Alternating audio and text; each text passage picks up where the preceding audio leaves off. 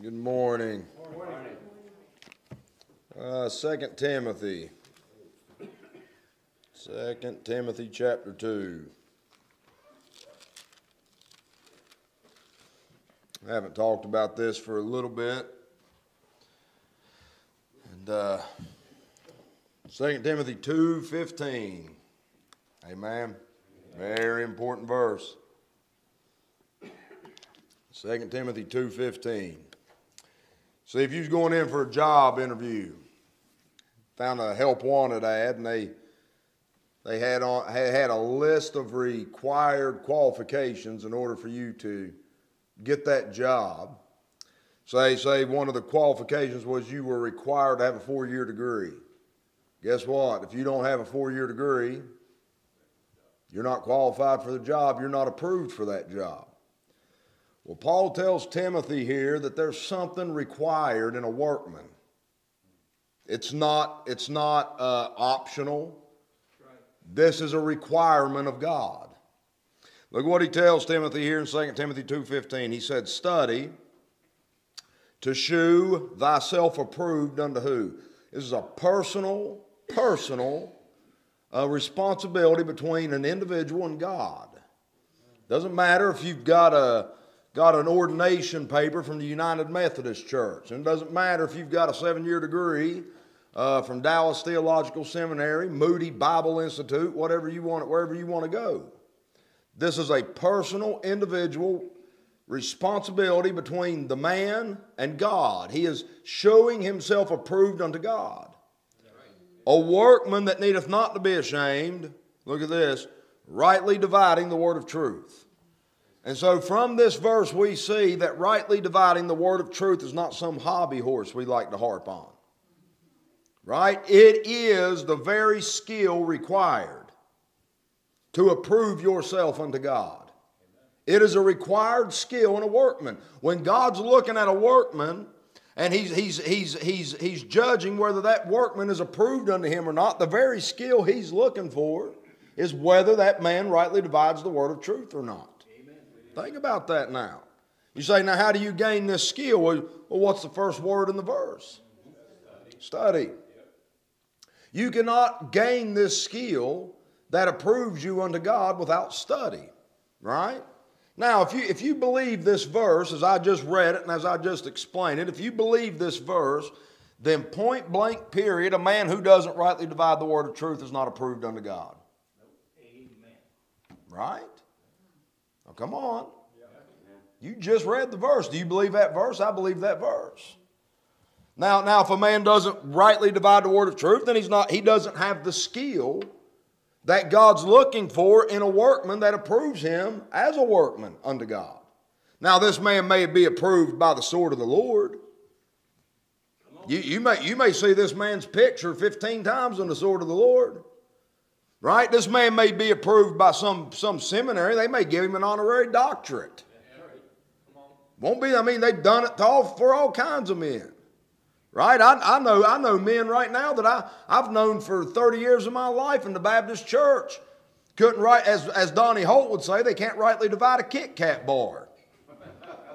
But they've got honorary doctorates.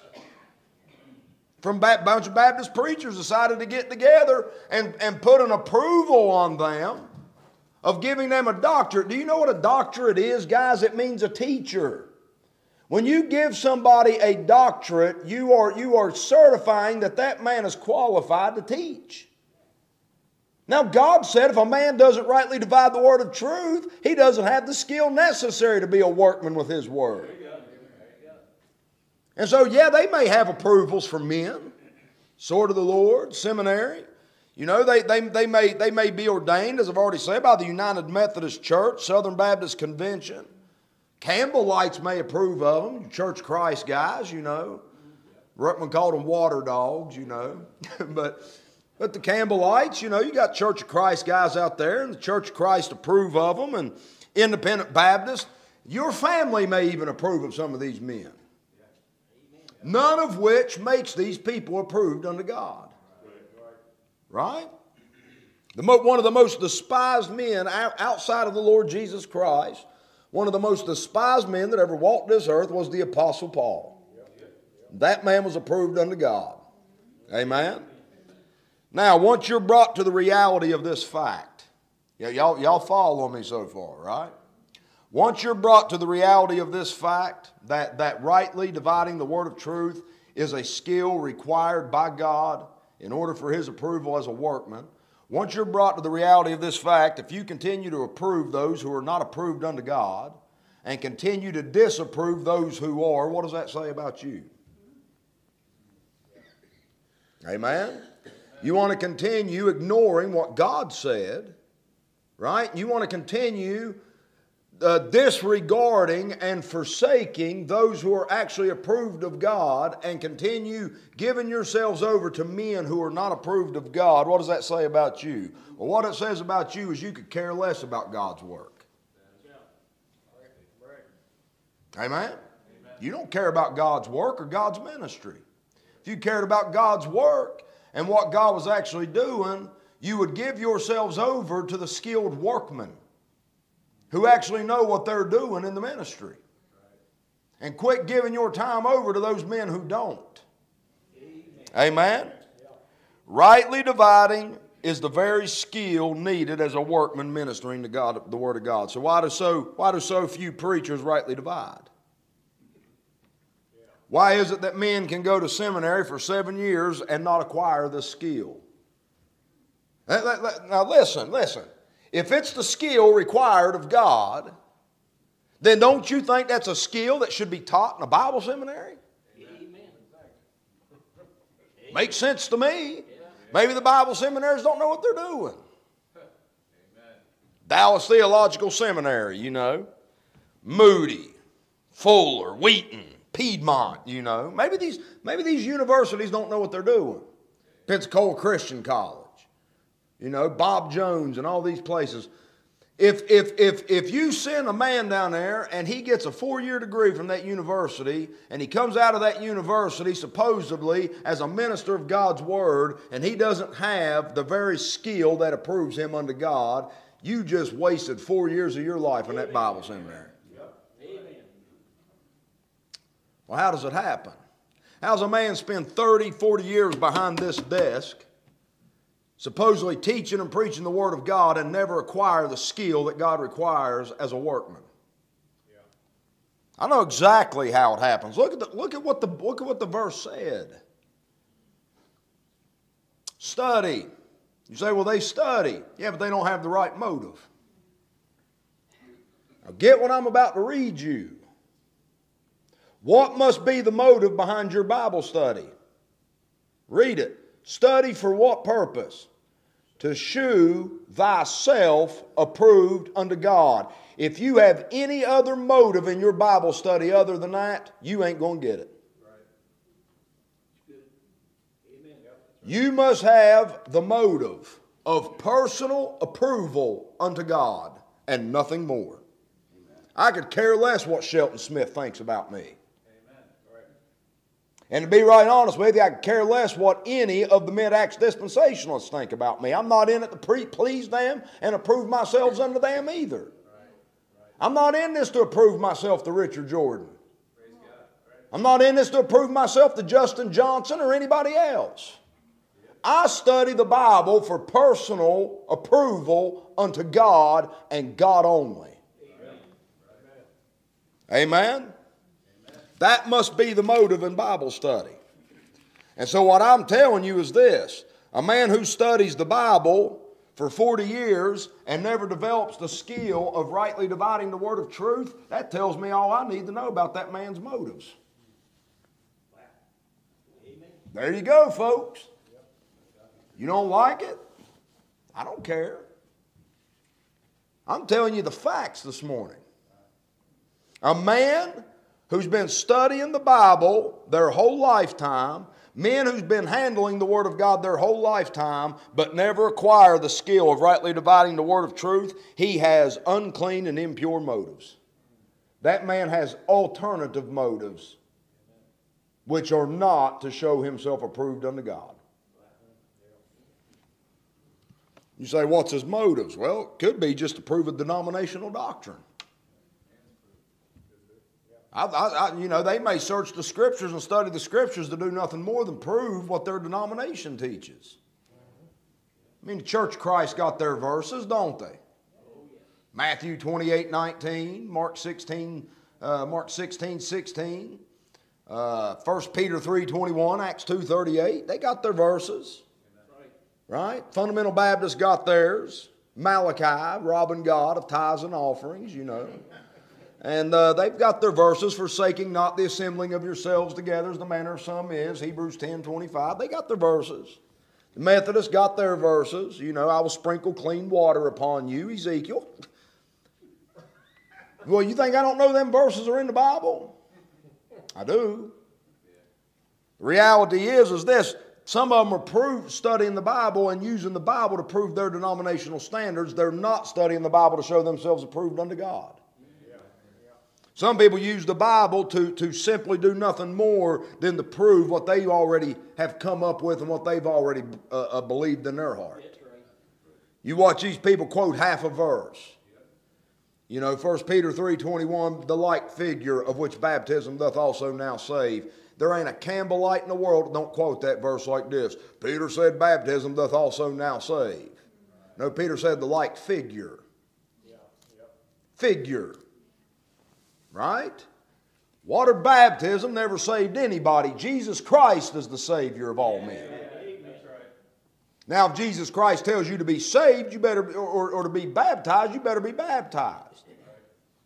But the reality is this: some people just using the Bible.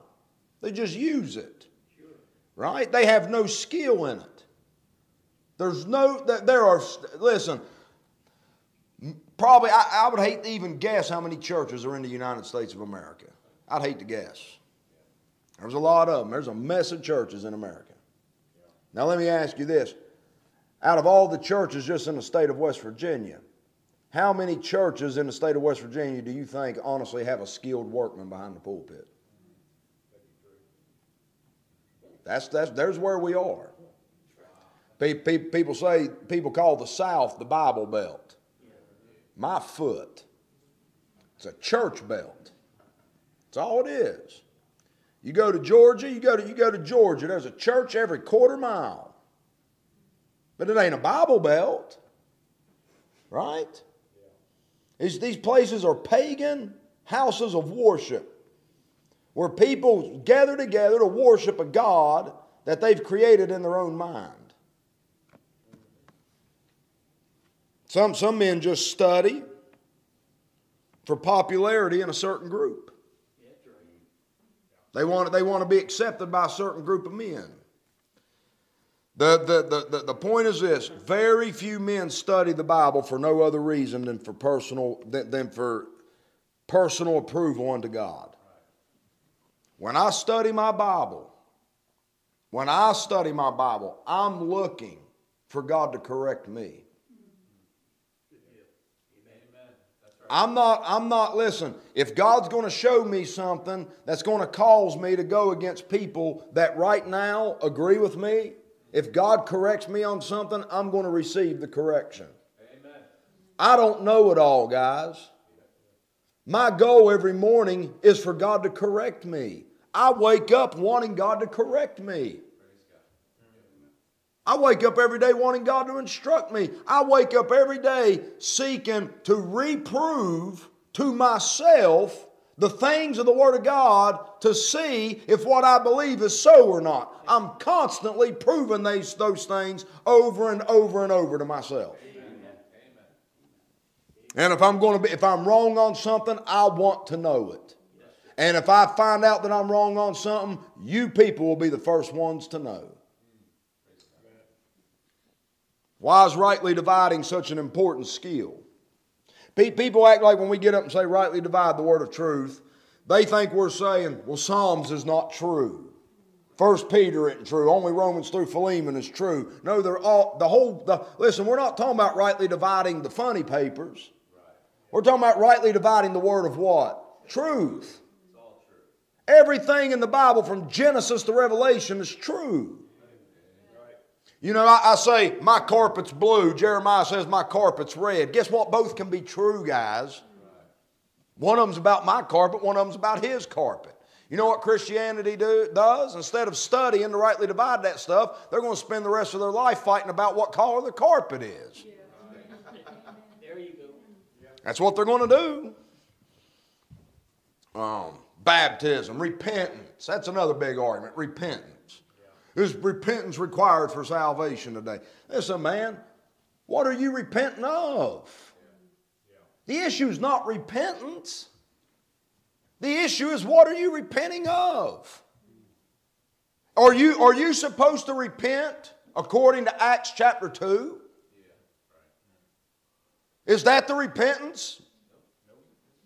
When Paul went to Athens, Greece, did he stand up in Athens and look at them Athenians and say, Jesus of Nazareth, who was approved among you by God with many diverse wonders and miracles, and you with wicked hands have taken and crucified him? Did Paul preach that to those Athenians? No. What was he preaching to the Athenians? He said, I seen an altar that had this inscription, to the unknown God. And the times of this ignorance God winked at, but now commandeth all men everywhere to repent. Yeah. Were the Athenians to repent? Yes, but not of crucifying the Lord of glory. They were to repent of their pagan idolatry that they've been involved in for thousands of years. God now commands all men everywhere to repent. Right? But your repentance is not in accordance to Acts chapter 2. I believe Christians should be in a state of repentance. I believe in godly sorrow, guys. I believe godly sorrow worketh repentance. I believe the Word of God many times is designed to work godly sorrow in us. But why is rightly dividing such an important skill? Well, the entire Bible is true, from cover to cover. But in this Bible is massive amounts of information. There's a lot of information in this Bible. There's a lot of doctrine in this Bible. This Bible talks about heaven and earth in it. Right? It talks about thrones, dominions, principalities, and powers in heaven and earth. Can you comprehend them? Because I can't. How much power, principality, how much authority is just in the state of West Virginia? When you start talking about fathers, that's a power. Believe it or not, that's a power. Husbands, head. Right? You start talking about all the families, all the local governments, municipalities, the state governments, the county governments. When you start just looking at the state of West Virginia, how much power and authority is just in this state? Then you look at all of the United States. Then you look at all the kingdoms of the world. And then you look at all the powers in heavenly places. Yeah. How much power is there in heaven and earth? Right? And you listen, God called a family over there in the book of, over there called Israel. And in that family, he chose a man named David. And David's family is chosen to be kings in Israel, not you. Amen? Amen. Guess what? There's allowed to be portions of that Bible not about you. It's allowed. You see, the Bible contains a lot of information about heaven and earth. There's information in the Bible about Israel. There's information in the Bible about the nations. There's information in the Bible about various time periods. You're living in the year 2021. How much time came before you and how much time is coming after you? And you think that God from the beginning of the world was writing a book that centers around you when you are just a vapor that appears for a short time and then vanisheth away?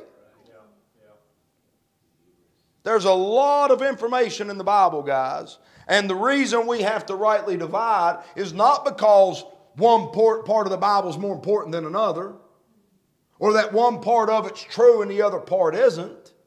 The reason we have to rightly divide is because you have all this information, and it is a necessity that we study the information and then organize all the information into its proper and right divisions.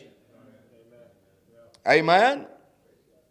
And if you do that, you will have the skill required of God as a workman. If you don't do that, you're just going to keep adding to the godless confusion of this world's religious system.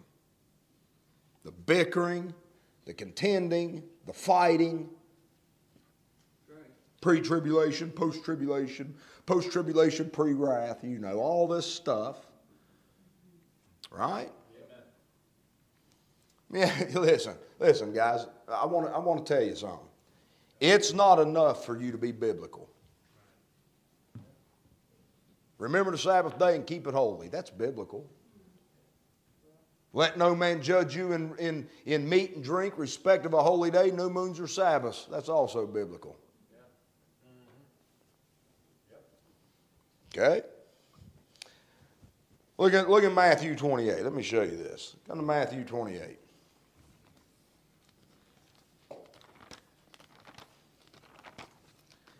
You can't just spend your life going around quoting a verse thinking that's the end all of all things.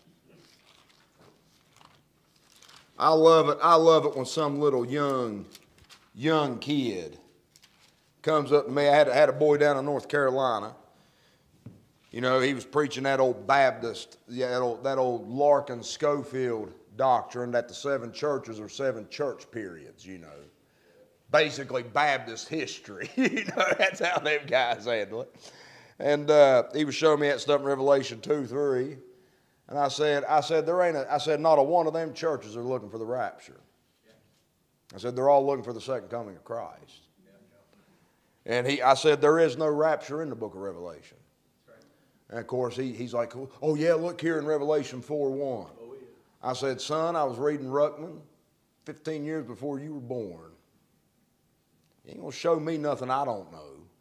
I've heard it all, man, from these guys. I love it when people they come at you and try to show you a verse like you didn't know it was in there. You see, I'm not playing games, guys. I'm in the book. I study the book. And the reality, look at Matthew 28:19. Go ye therefore. You see them words, go? All right, now keep up here. Go ye. You know what that means? They're sent. Christ sent them. Right? Go ye therefore. Now what's he tell them to do? Teach all nations. Look at the next word. Baptizing them. Now listen, we're not talking about the baptism of the Holy Ghost here. Not a one of them men had the ability to baptize any man in the Holy Ghost. That's what Jesus Christ is clearly talking about a water baptism. Right? Acts 2:38, when they asked Peter, what must we do? Peter said, repent and be what? Baptized. Why would Peter say that? Because that's what he was sent to do. You just read it. Go ye therefore. Go ye. They were sent, and they were sent to baptize. Okay. Look at 1 Corinthians chapter 1. 1 Corinthians chapter 1.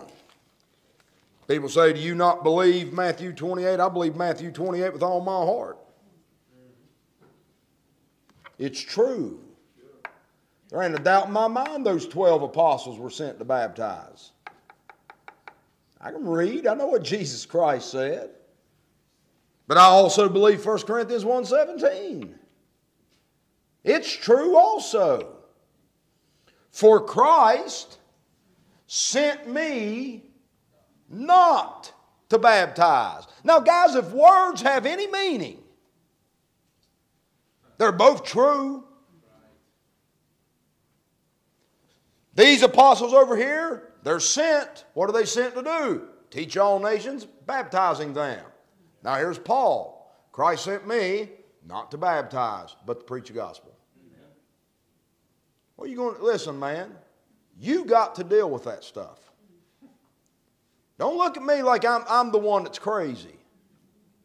Somebody's sent to baptize, somebody isn't. You got to deal with it. It ain't my issue.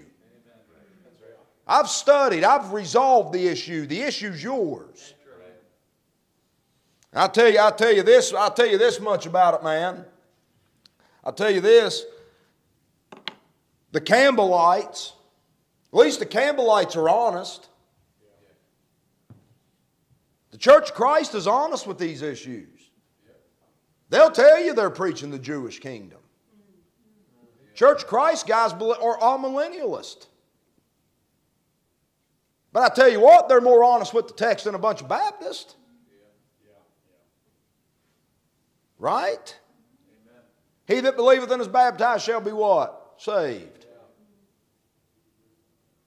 Listen, the Church of Christ is more honest with the Scriptures on water baptism than the Baptists are. A Baptist makes it up. They don't deal with the text on water baptism. Listen. Baptist spends his whole life running his mouth about, we are closer to the truth than any of them. Listen, here's another one they say. The one thing they brag on is their baptism. Baptism by immersion. But I'm going to tell you something about the Baptist church. The Baptist church believes in water baptism, but they don't believe a single word the Bible has to say about water baptism. They want to hold on to water baptism, but they don't want to believe what the Bible actually says about it. Here's what the Baptists say. You don't have to do it to be saved, but you have to do it to join our local church. Chapter and verse. Chapter and verse. Give it to me. No, you don't have to do it to be saved, but it is a show. It is an outward show of what took place at salvation. Chapter and verse. Chapter and verse. Paul said, Christ sent me not to baptize, but to preach the gospel. Now let me ask you this. Let me ask you a simple question. Somebody was clearly sent to baptize. Somebody wasn't. Now let me ask you this. If a man is sent to baptize and he doesn't do it, is he obedient? If somebody else is sent not to baptize but to preach the gospel, and he doesn't preach the gospel, but he water baptizes and says it's biblical, is he obedient? There you go. There you go. If Paul would have went around doing what Christ didn't send him to do and ignoring to do what Christ sent him to do, he was not obedient. You know what that tells me? We can sit and argue about this till the cows come home or till the Lord comes. Those 12 apostles and the Apostle Paul obviously had two different commissions. They're sent to do two different things.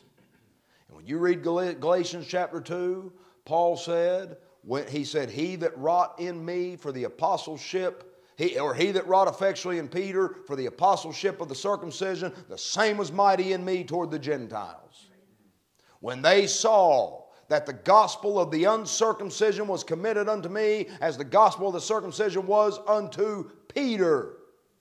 There's two commissions. That's why one of them was sent to baptize and one of them wasn't. You say, what is that? That's rightly dividing the word of truth. How did you learn that stuff? I studied to show myself approved unto God. I came to a point in my life where I said, God, whatever denomination is right, I want to know. And through further study and research, God showed me none of them were. Right? Take the Antichrist. Antichrist, biblical doctrine, right? It's the main conflict of the Scriptures, guys. The Bible begins with a conflict between a serpent and a woman. Her seed and his seed. Right? Remember when Christ, this is playing out, John chapter 8. Ye are of your father who? The devil. What were they doing? You seek to kill me. The seed of the serpent took the seed of the woman and nailed him to a cross. The Antichrist is a biblical doctrine. There's more information on the Antichrist in the Bible than any other figure other than the Lord Jesus Christ. There's all kinds of information about the Antichrist in the Bible. What I'm showing you is there's more required of men than to be biblical. Okay? I've heard people, I've watched people since I was a child. Bill Clinton was the Antichrist. Baptist preachers stood up all across, all throughout my childhood. Is Bill Clinton the Antichrist? Then Obama was the Antichrist. I watched documentaries on Donald Trump and how he was the Antichrist. I've heard people say it's Jared Kushner, Donald Trump's son-in-law. Right?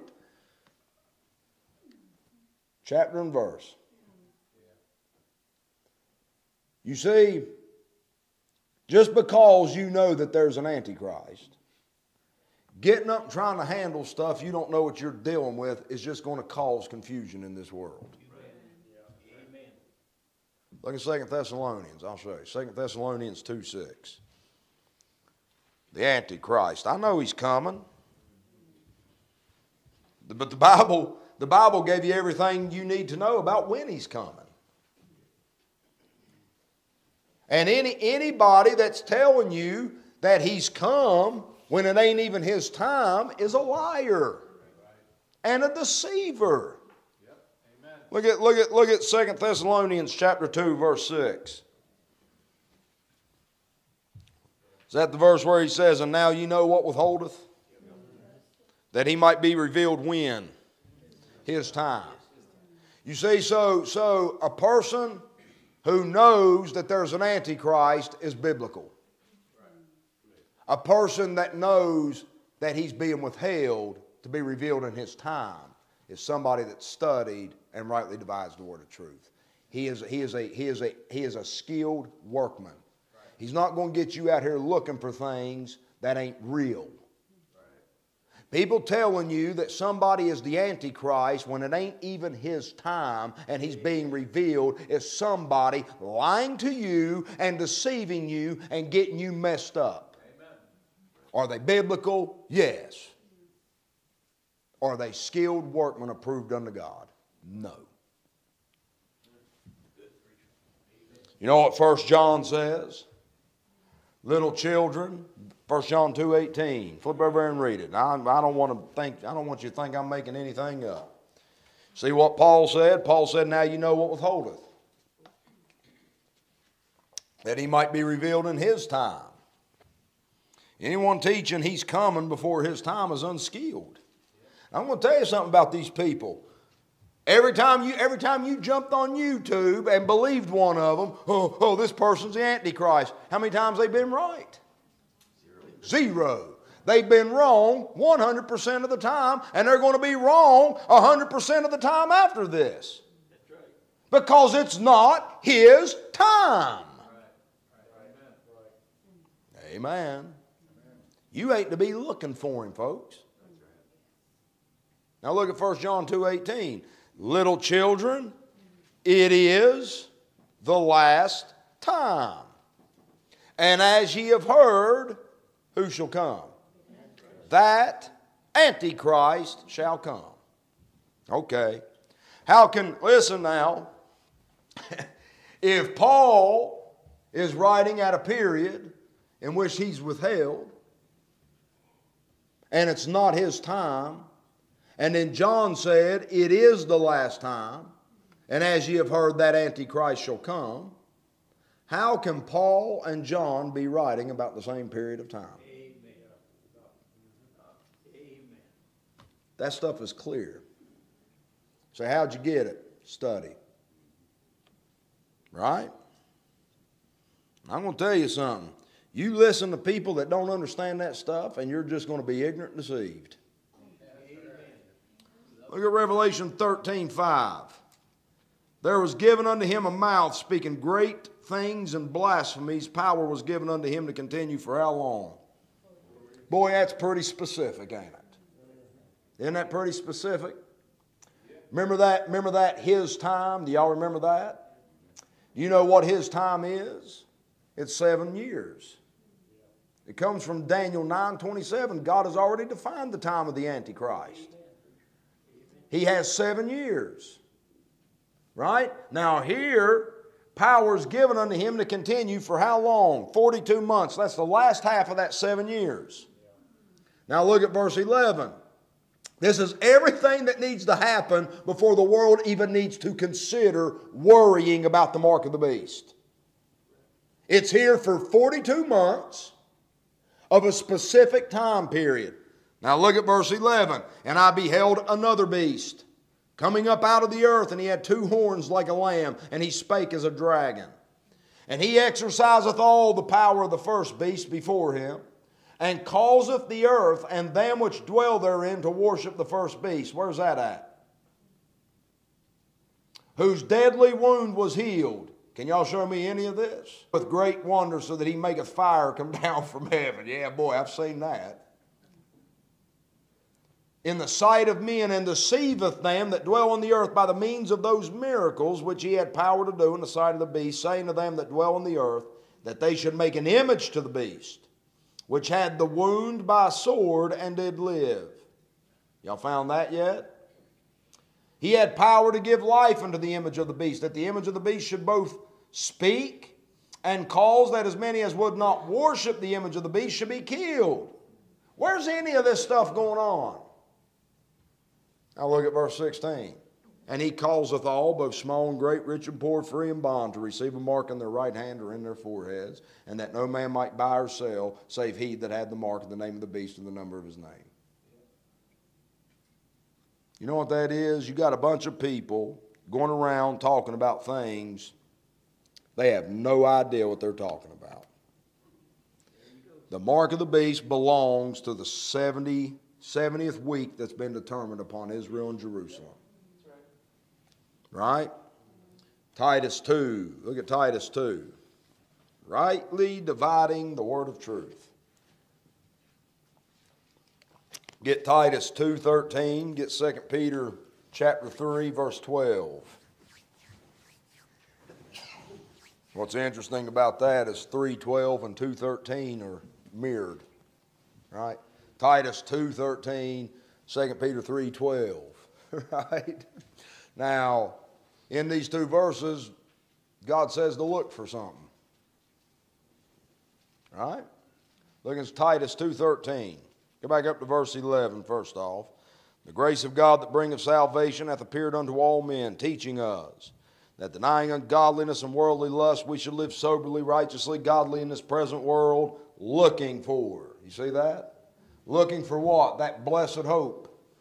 The glorious appearing of the great God and our Savior Jesus Christ. Let me ask you this. If you're sitting in a church, if you sat in a church for 30 years and you're not looking for that blessed hope, what's wrong with your church? Amen. Don't tell me you're under the grace of God and you ain't looking for the blessed hope. I didn't say you wasn't saved. I'm telling you, you ain't being taught right. The grace of God that teaches us some facts. The things He's teaching us is to deny ungodliness. That's what He's taught me. He's taught me to deny worldly lust. He's taught me to live soberly, righteously, and godly in this present world. And He's taught me to look for something. He's taught me to look for that blessed hope and the glorious appearing of the great God and our Savior Jesus Christ. That's what the grace of God is teaching today. Amen.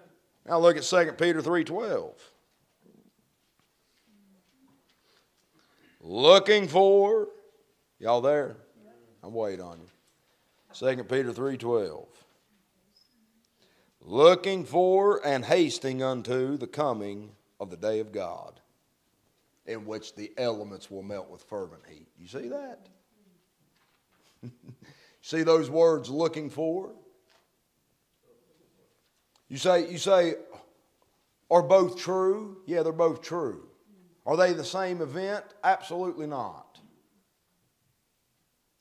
Absolutely not. Now, let me ask you something. If somebody's being told to look for something and somebody's being told to look for something else, are they the same group? No. Couldn't possibly be, could they? Right? Now, in fact, Peter tells them the reason the day of the Lord hadn't come yet is because of something revealed to Paul. If what given to Paul interrupted the coming of the day of the Lord, then what was given to Paul has to be fulfilled and played out before the day of the Lord can come. Amen. That's right. Yes, sir.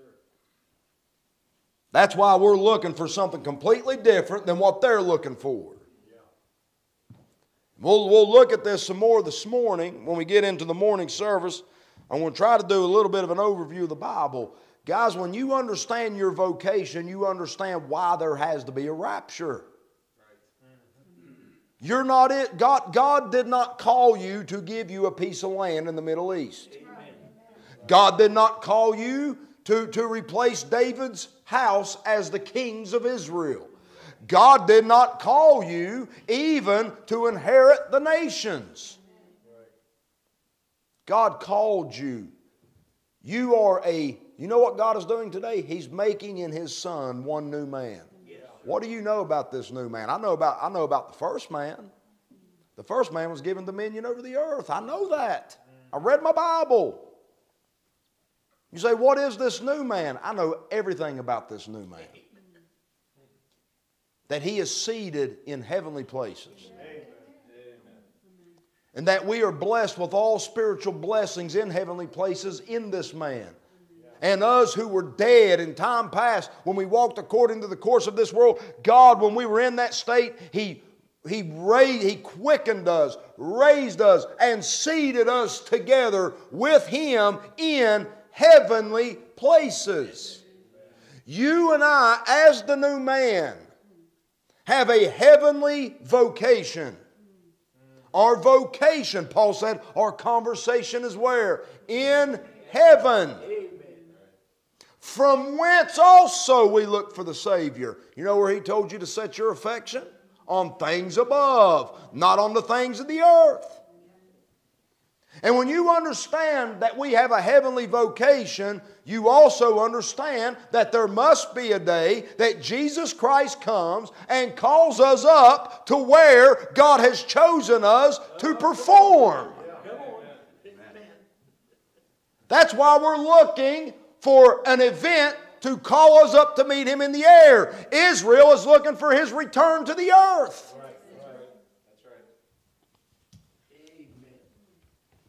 Oh yeah, folks. That's the skill the Bible will give you if you just study it. Look at 1 Thessalonians chapter 4. I got a few minutes here. We're going to continue this morning. Y'all enjoying this? 1 Thessalonians 4. I love this, man. Just read and believe the words, man. Paul said, now look, verse 13, he says, but I would not have you to be ignorant, brethren. You know what he says at the beginning of chapter 5? But of the times and seasons, brethren, you have no need that I write. He says, there's something I don't want you ignorant of, but there's something else over here that if you're ignorant of it, it's okay because you don't have any need. Yeah, right. Amen. Right? Listen, if you're going out of town Friday, right, and there's a hurricane and a tornado coming Saturday and Sunday, but you're not going to be in town, you have no need that I write unto you. It's that simple. There's clearly something Paul doesn't want them ignorant about.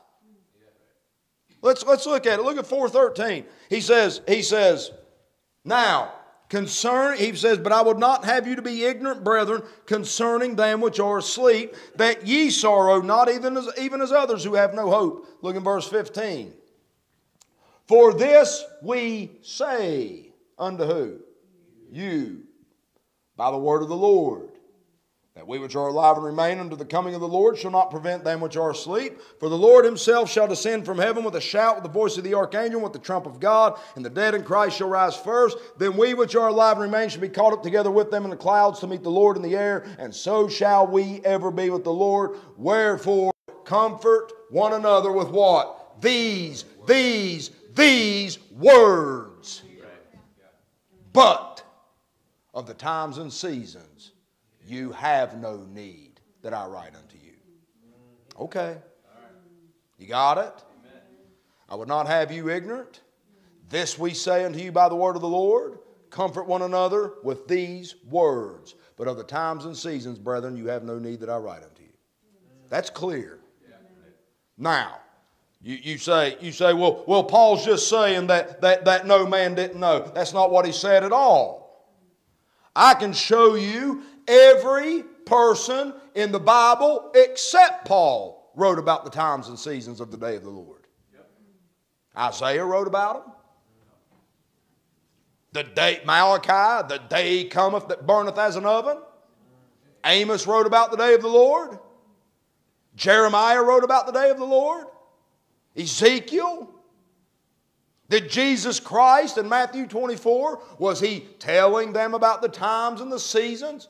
They said, when shall these things be? And what shall be the sign of thy coming and of the end of the world? Did Christ write to them about the times and seasons of the coming day of the Lord? Did he speak to them about it? Yep. Did Peter write about it? Did John? Yeah. Sure. There's only one man in that Bible who says, you don't have any need that I write unto you. Okay? You figuring it out yet? The reason you don't have any need, and the reason there was no need for Paul to write about the times and seasons of the coming day of the Lord is because you and I are going to be called up to meet the Lord in the air before that day comes. Now look in Revelation. I'll show you. Look in Revelation. Paul says, you have no need that I write. Well, look at Revelation 1:11.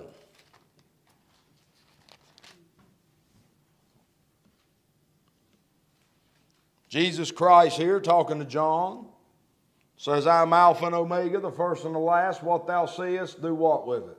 Write. Write in a book. Okay. Now get this now.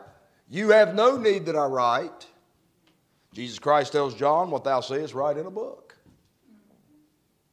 Now what is the purpose of what John's writing in the book? Go back to Revelation 1:1. The revelation of Jesus Christ, which God gave unto him to do what? Shew unto his servants things which must shortly come to pass. Yes. Right? Now Paul, now look at verse 3.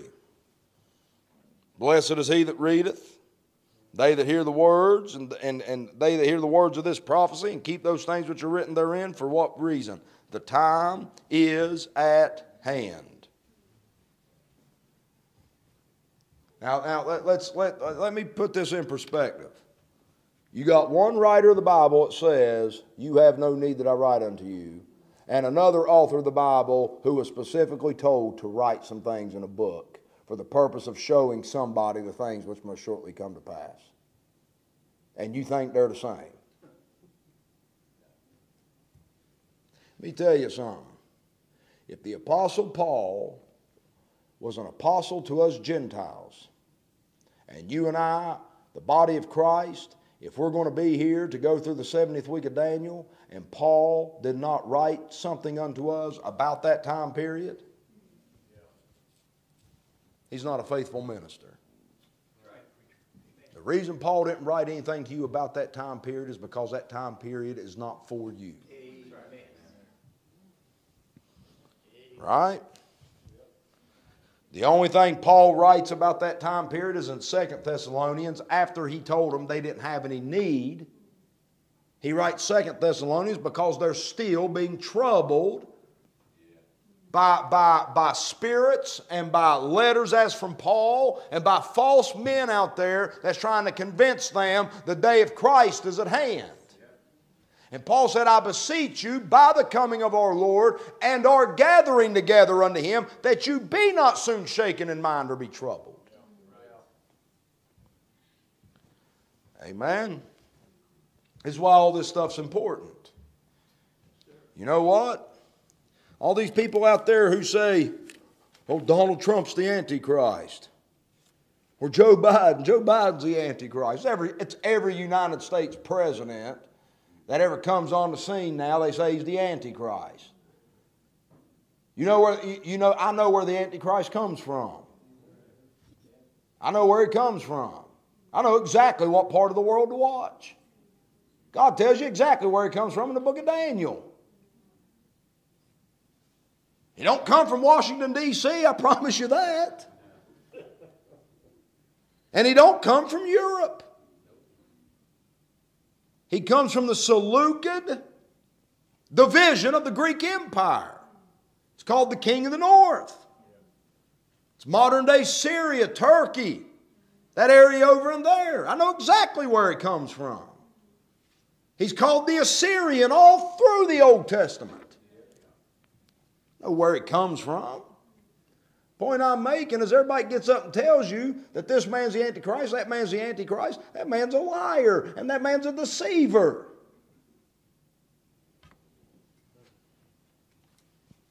One last place. I'll shut up. We'll pick up here in the morning. I still got a lot of material to go through, guys. I've went through one page of my notes and I got 3 left, so we'll try to get through some more of this stuff this morning. I'm probably not going to get through all of it, but I hope you understand the point I'm making is that everything we talked about this morning is true. But it's so much information that we have to study it and get it into its proper divisions.